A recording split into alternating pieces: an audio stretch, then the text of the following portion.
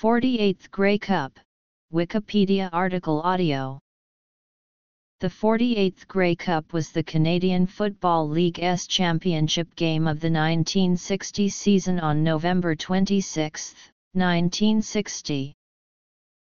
The Ottawa Rough Riders defeated the Edmonton Eskimos 16-6 at Vancouver's Empire Stadium before a crowd of 38,102 fans.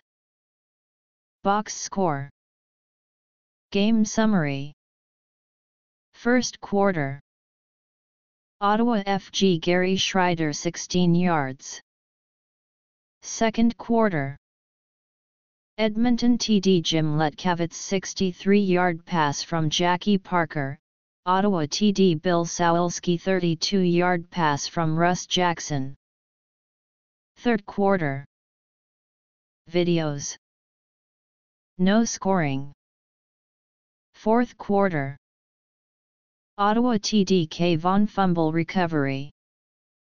The Empire Stadium field was slippery and favored the defenses.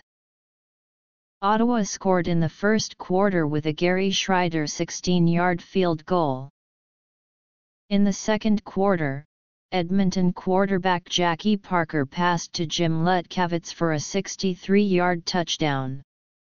The Ottawa defender attempted to make the interception, but Letkavitz took the ball away from him and ran untouched to the end zone. The convert attempt failed. Ottawa replied on the next series with a 72-yard drive.